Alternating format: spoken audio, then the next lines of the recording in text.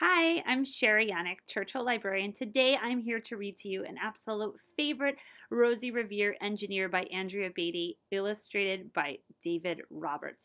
This is a super fun book to inspire any young child to become an engineer when they grow up.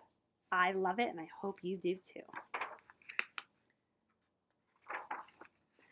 This is the story of Rosie Revere, who dreamed of becoming a great engineer. In Lila Greer's classroom at Blue River Creek, young Rosie sat shyly, not daring to speak. But when no one saw her, she peeked in the trash for treasures to add to her engineer's stash. And late at night, Rosie rolled up her sleeves and built in her hideaway under the eaves. Looks like she's finding some pretty neat stuff in the garbage. Alone in her attic, the moon high above, dear Rosie made gadgets and gizmos she loved. And when she grew sleepy, she hid her machines far under the bed where they'd never be seen.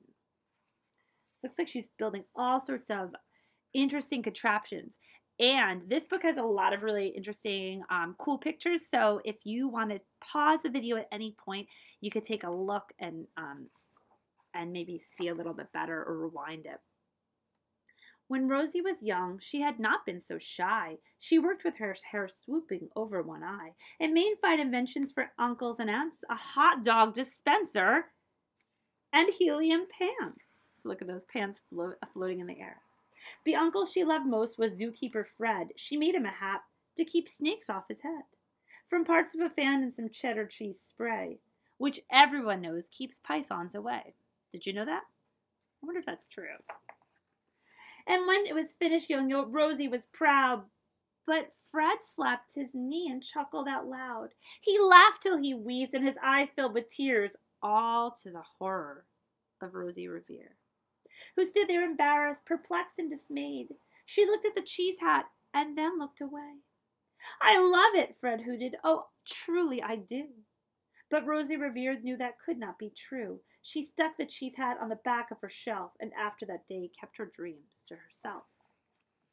And that's how it went until one autumn day, her oldest relation showed up for a stay. Her great-great-aunt Rose was a true dynamo who'd worked building airplanes a long time ago. She told Rosie tales of the things she had done and goals she had checked off the list one by one.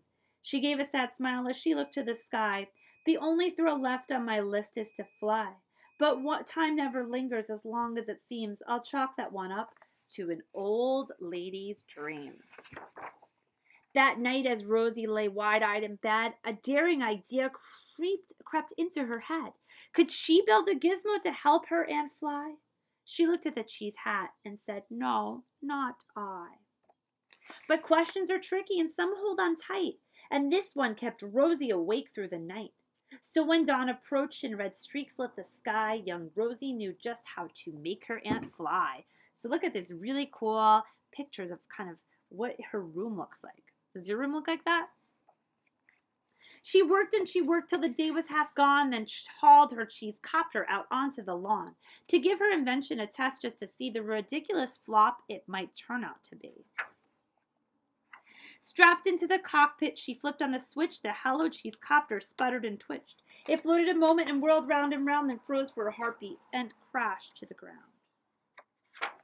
Then Rosie heard laughter and turned round to see the old woman laughing and slapping her knee. She laughed till she wheezed and her eyes filled with tears, all to the horror of Rosie Revere, who thought, "Oh no, never, not again. Will I ever try to build something to sputter or spin, or build with a lever, a switch for a gear, and never will I be a great engineer." How do you think she felt at that? She turned round to leave, but then great-great-aunt Rose grabbed hold of young Rosie and pulled her in close, and hugged her and kissed her and started to cry. "You did it! Hooray! It's the perfect first try! The great flop is over. It's time for the next." Young Rosie was baffled, embarrassed, perplexed. "I failed," said dear Rosie. "It's just made of trash.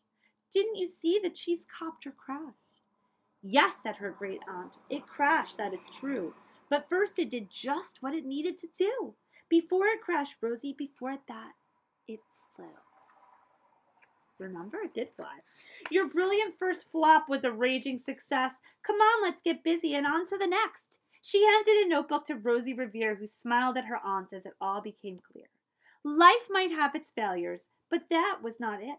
The only true failure can come if you quit. They worked till the sun sneaked away to his bed.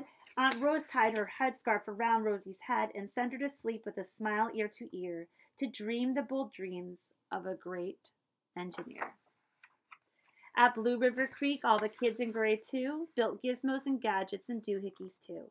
With each perfect failure, they all stand and cheer, but none quite as proudly as Rosie Revere. So again, this is Rosie Revere, Engineer, a book to inspire you to try and fail and keep on going. Thank you for listening. I hope you enjoyed it and keep on reading.